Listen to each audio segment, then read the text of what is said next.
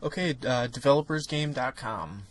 Load time was about 2 seconds. It was a little bit longer than you want.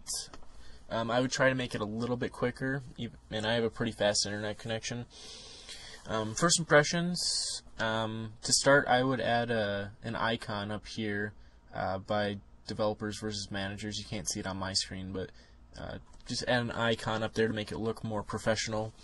The front page I like. Most of the time I wouldn't like, this photoshopped onto the background, but I think you did a good job making it fit in with a gray colored background. Looking at this from the US, I truthfully don't even know what currency this is. So I don't know if I can buy it or not, so make sure you put the dollar symbol if you are selling to America.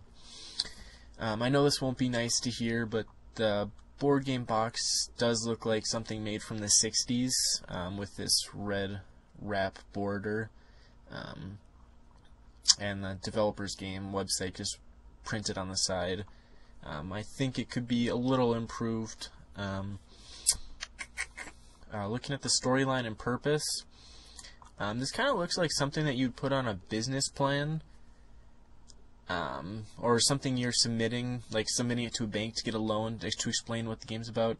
It's a little bit too much content on the homepage right away, and I think most people just pass over this to get to the pictures and large text. You may want to center these right here. They're a little bit merged left right now. I would center them. Let's see. I read over the rule book here, and I know the game's centered for IT guys. I'm not an IT guy, so it was a pain in the butt for me to read, but if that's what you guys like, I understand. I do like this.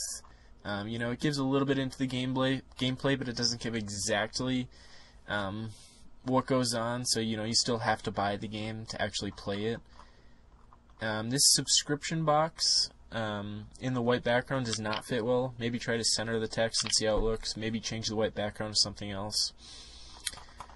Something like that. Onto the gallery page. Taking a little bit to load. Just something about this page I do not love.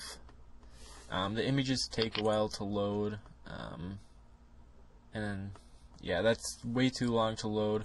Maybe try to compress them, but keep the quality. I would almost toss 3/4 of them and keep only 5, since this was only a one-time event, and put some more writing content on the page.